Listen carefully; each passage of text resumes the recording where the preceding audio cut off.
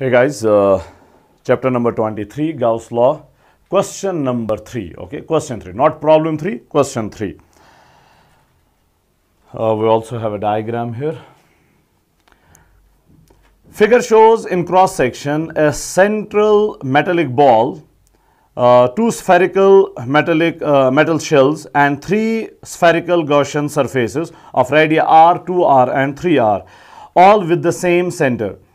The uniform charges on the three objects are: ball is having charge q, smaller sphere is having charge 3q, larger sphere is having charge 5q. So q, 3q and 5q, radii are r, 2r and 3r.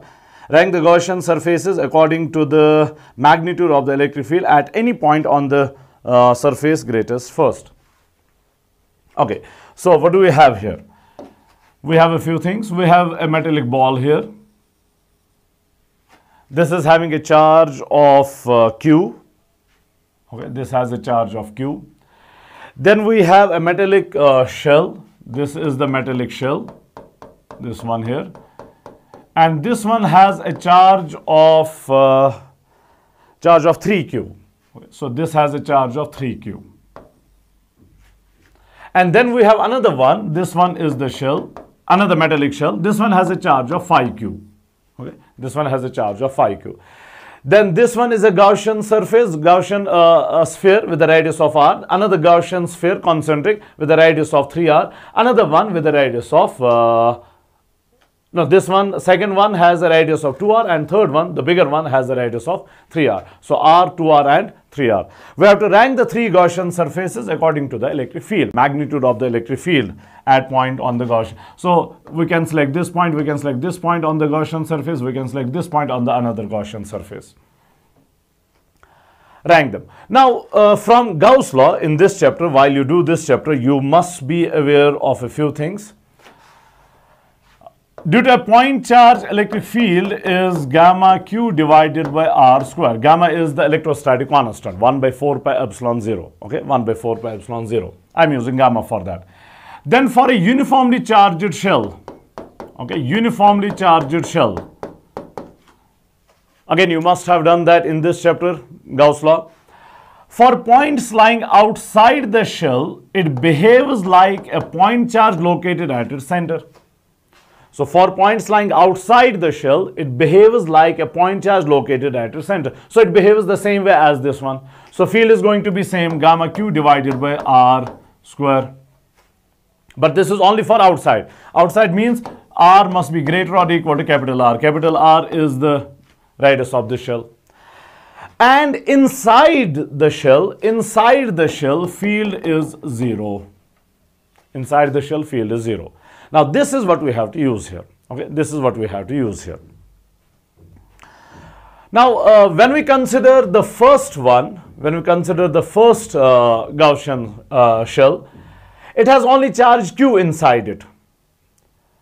And this point we are considering, is lying inside this conducting shell and lying inside this conducting shell. So field due to this one will be 0, field due to this one will be 0. So there will be field only because of this point charge. Okay, only because of this point charge.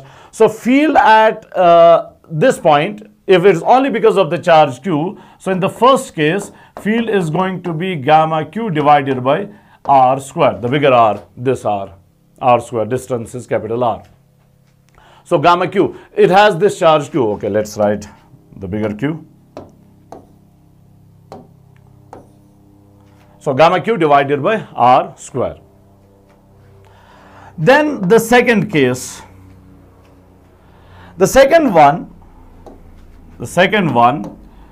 one here, this Gaussian sphere here, it has this charge q inside it, it has this 3q inside it. So it's lying outside this spherical shell. So this conducting shell, this charged shell will behave like a point charge. And we have one more there at the center q. So in total we'll have q plus 3q is 4q. But the third one, this conducting shell is lying outside it, so it will not contribute anything to the field. So field contribution here with this Gaussian shell will be only because of this charge q, which is the metallic ball at the center, and this sphere which is having a charge 3q. So at the center we will have a total charge of 4q. We'll have a total charge of 4q. So field will be gamma times 4q divided by, now this one has a radius of 2r, so 2r square. So it becomes gamma q divided by r square. Gamma q divided 4 and 4 will cancel out. 2 square is 4. Then let's consider the third shell. Okay, let's consider the third shell. This shell here. Now this shell, if we consider any point on this shell, is lying outside the metallic ball. So metallic ball will behave like a point charge located at its center. So we have charge q at the center. It is also lying outside this charged conductor, charged shell, which is having a 3q charge. So it will also behave like a point charge located at its center. We already had q at the center. Now this 3q is also at the center. So we'll have 4q at the center. Then this point is also lying outside this charged shell, which is having a charge of 5q. So this will also behave like a point charge located at the center.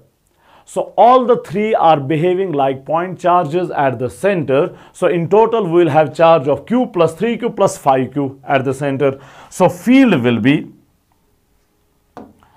in the third case, field at the center will be gamma times q plus 3q plus 5q. All of them are behaving like point charges at the center, divided by total distance. Distance is 3r, radius is 3r. So divided by 3r square. So this is gamma times 5 plus 3 is 8, 8 plus 1 is 9, 9q divided by 3 square is 9r square, 9 and 9 cancels out. So gamma q divided by r square. Gamma q divided by r square. Note all of them are having the same field. Gamma q divided by r square, gamma q divided by r square, gamma q divided by r square. So all of them tie. Remember we had to rank the three Gaussian surfaces according to the electric field, magnitude of the electric field. So all of them are having the same, so all tie. All tie. Okay, so if we have proper understanding of Gauss law, then this is very simple. Okay.